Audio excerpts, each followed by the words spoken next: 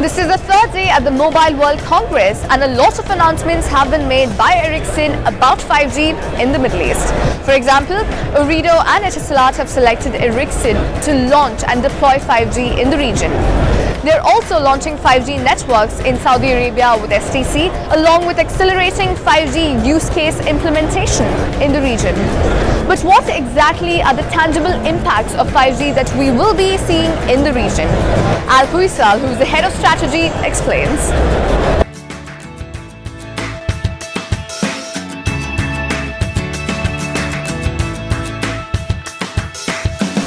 For Middle East, we actually, as you know, are quite ahead in terms of in the GCC and KSA with our 5G ambitions.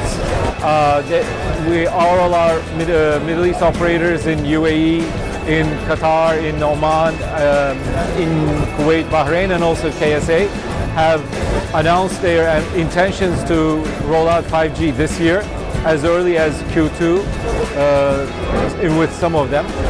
So with that, we actually expect that we will be able to show some of these use cases, starting with fixed wireless access, of course, and enhanced mobile broadband, but also some related to IoT within this year. In the broader Middle East, obviously we see that coming in more in 2020 and 2021 timeframe with the modernization of the network. The first thing will be obviously availability of network at a speed and at a latency that we have never experienced before. So KSA is one of the biggest consumers of mobile broadband or streaming. So the consumers there, the gamers there are going to experience that whole experience in a way that they've never done.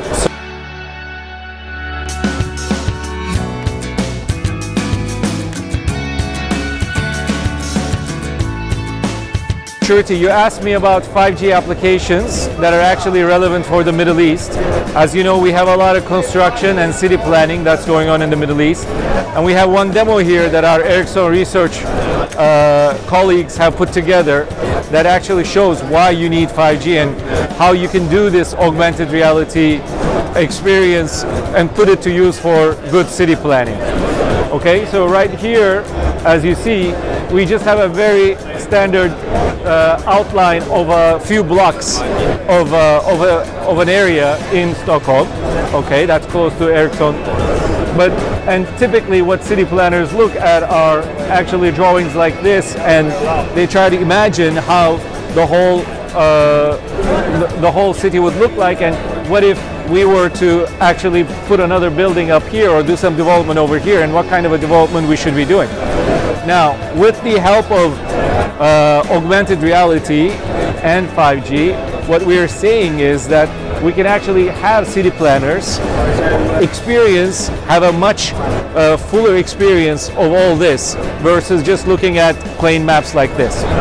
So here we have, thank you very much, we have actually, maybe you would like to focus on here, you can actually have a 3D rendition where you have actually even cars and trucks and even birds flying by.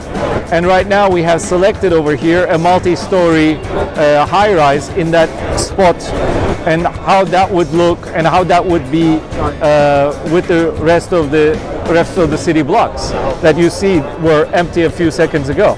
And what if we actually picked a different structure over there, and what would happen then? So let's do that, and let's put a low-rise structure there. So then when we go back, as you see, the image is now completely changed with the new picture.